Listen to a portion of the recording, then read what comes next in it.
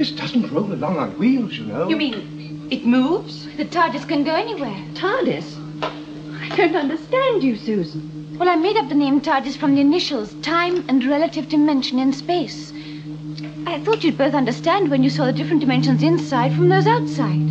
Let me get this straight. A thing that looks like a police box standing in a junkyard, it can move anywhere in time and space? Right, so?